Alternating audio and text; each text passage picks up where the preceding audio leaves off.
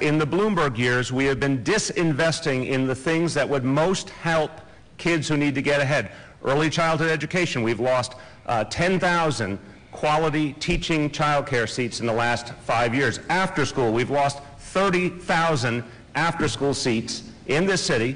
Mayor Bloomberg's budgets, approved by Speaker Quinn, over the last 5 years.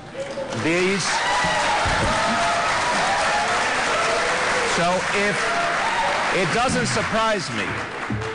surprise me if we're taking resources away from early childhood education, taking resources away from after school, if kids who need extra help, who need a stronger foundation, are suffering the most.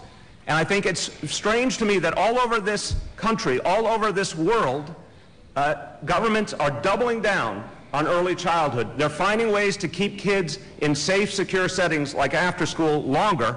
But in the city of New York, we've been going the opposite direction. If we don't reverse that quickly, and I proposed a tax on the wealthiest New Yorkers that would allow us to focus on early child and after school, if we don't do that quickly, these disparities will not be addressed.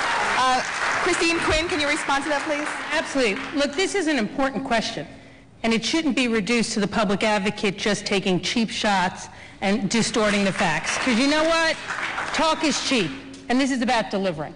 And in my time as Speaker, we haven't talked about bringing more child care or early childhood education. We did it.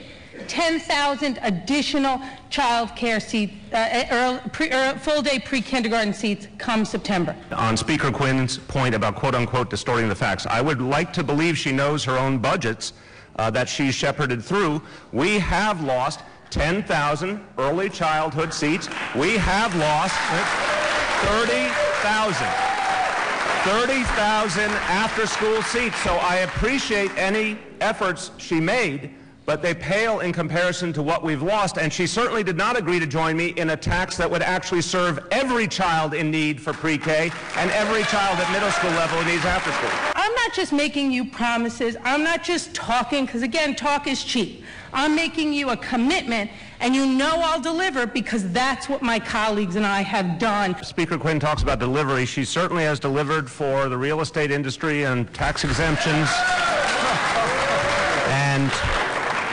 She certainly delivered for Mayor Bloomberg on the term limits change. I don't think we want someone who's going to deliver for interests that are powerful. We want someone who's going to deliver for the people. I have proposed a tax on the wealthiest New Yorkers so we could have full-day pre-K, so we could have after-school for middle school children. Latino children will benefit from that fundamental change. Latino parents will benefit when we have paid sick days that actually reach everyone who needs them, not years from now, but now.